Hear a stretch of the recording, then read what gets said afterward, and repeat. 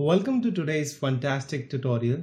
Today I'm going to show you a secret color grading technique in Adobe Photoshop. So let's get started.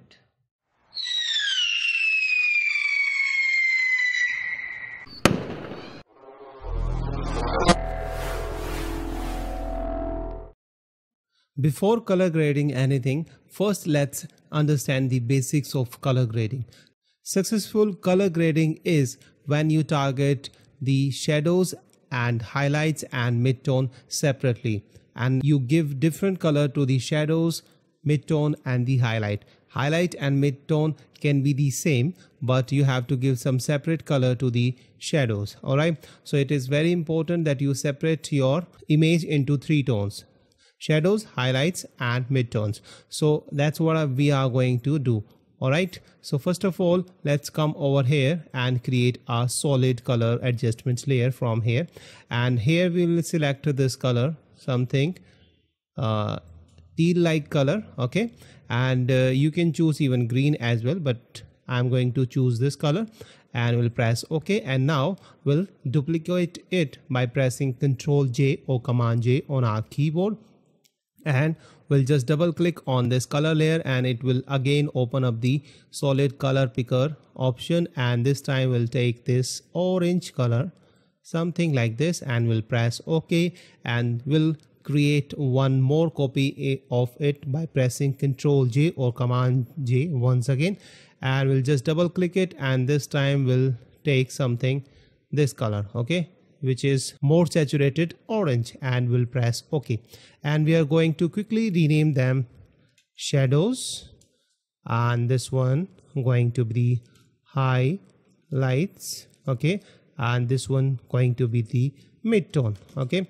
And now let's turn about to off and take this one and just double click on this blank area, and it is going to open the layer style options. Here we have to come over here on the blending options from here, and you can see over here we have to make sure that this color, this teal color, should only apply to the shadows. So we need to move these sliders towards the shadows, okay. And if you want this color to be applied only on shadows, then only on the highlights, then you need to drag the sliders towards the highlights on this lighter side, okay.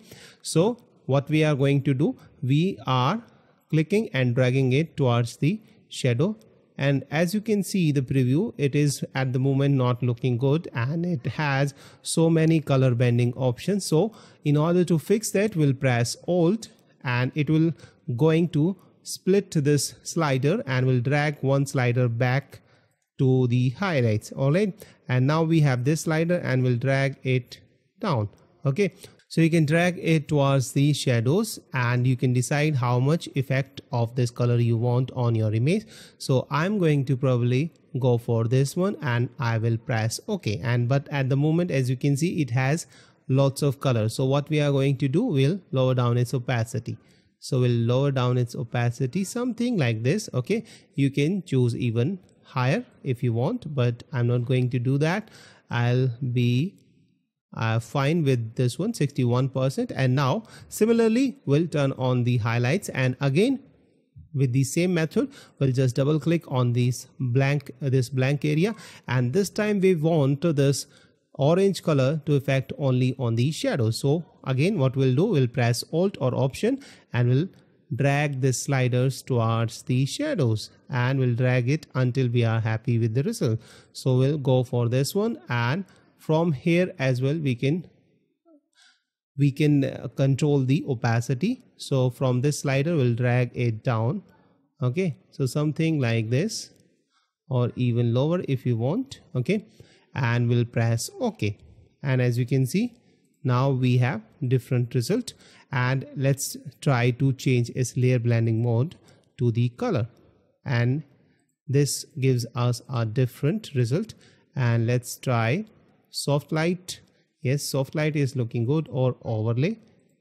You can try overlay as well, but I think soft light is looking good. With this we have minimum light, okay, and we have minimum impact. And now similarly we'll go for the midtone and again we'll just double click it, and this time we'll split both these sliders and we'll bring them to the mid-tone.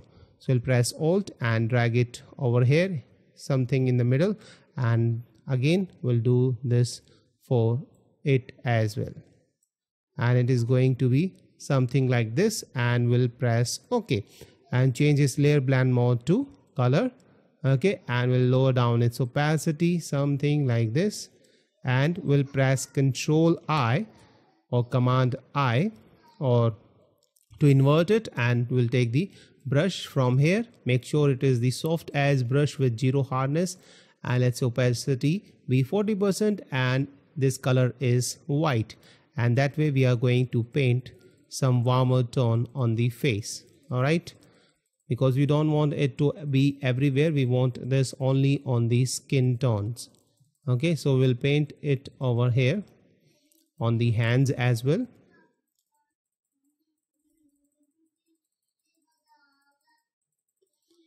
All right, and let's select both these layers and press Ctrl G or Command G and rename them as color grading. Okay, and you can see by turning it on and off, our color grading is done. And if you want to enhance it even further, let's come over here on the adjustment and select brightness and contrast, and let's increase the contrast a little bit, because at the moment it is our faded look which we have created.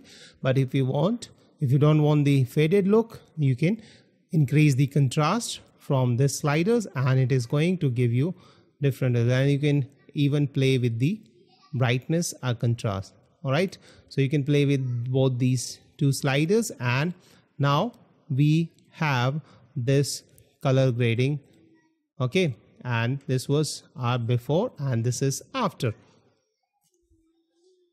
And let me show you full screen. This is before, this is after, and this was before. Okay, and before we go and before I sign off, I would like to show you one more technique.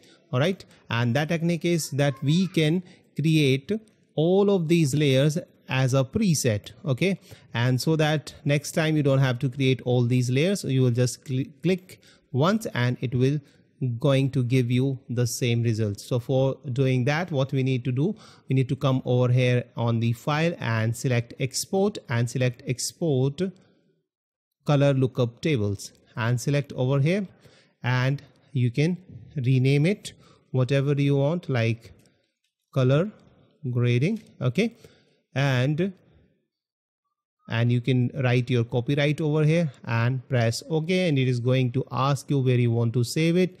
And for this purpose, let me save it on the documents and press, and I can rename it over here as well, color grading or secret color grading, and press save. All right, and that way it is going to save the preset for us. And let me now turn off all these layers, and let me come over here on the adjustment panel, and here we'll select this color lookup adjustment, and here we'll click on the stop sliders and select load 3D LUT. Okay, and we'll browse our preset which is in the documents, and this is here .cube file is what it supports. Photoshop supports .cube cube file, and whereas this one has created three different other options like 3dl, .csp and .icc. Okay, so these are different extension which it has created. Some works in Photoshop, some works in Premiere Pro, and some works in even After Effects. All right, so I'm going to just select this one and press load, and you can see the moment I have selected it and it has loaded this secret. All right, this look, and with this just one click and with just one adjustment, we can easily color grade our image with this secret color grading technique in Photoshop. Thank you so much. I hope you have learned something new from this tutorial, and if you like today's tutorial, don't forget to hit the like button, and please do subscribe to my channel for more videos, and subscribing is absolutely free. All you have to do, you have to just click the red button below this video and you will be subscribed to this channel, and that way you will not miss any new video from me. And if you are interested in supporting this channel, you can buy my pro tutorials with huge discount. You will find a link to that as well in the description section below. And if you would like to share your work, or if you need any advice, or if you have any question, you can always leave that in the comment section, or you can join my Facebook group which is called the Lens of You.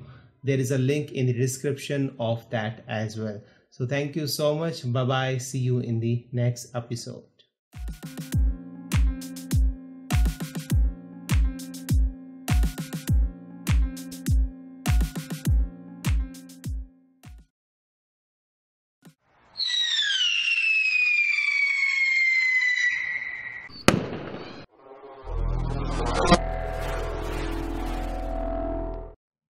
Do you feel that your landscape images does not look that professional? Do you feel that your landscape images look very dull and boring? Do you want to give your images that stunning look? Do you want to give your landscape images that professional look? Do you want to take your landscape images to a whole new level? If answer to any of these questions is yes, then let me tell you, you are at the right place. In this course, I'll walk you through my step-by-step process of retouching the landscape images in Adobe Photoshop. You will see that this technique is amazingly simple and it gives the landscape images a whole new life. And I'm sure after completion of this course, your landscape images would stand out from the crowd. And if you follow all these techniques, which I will show you in this course, your landscape images would never look the same again. They would never be dull and boring. They would look more professional with rich colors, tone and contrast. Let me give you one more reason to enroll in this course. That with this course you will get the premium exercise files which have been used in this course, and I'll keep on adding new lectures to this course in the future as well, so that you can download those exercise files and can follow along, so that you can accelerate your learning. And let me tell you one another benefit of joining this course. With this course you will get the expert support. So that means during or after the course, if you are stuck anywhere and if you have any questions or queries, then I would be there to answer your questions, your queries and any of your doubt. Though I have explained each and everything keeping the beginners in mind. And here is another reason.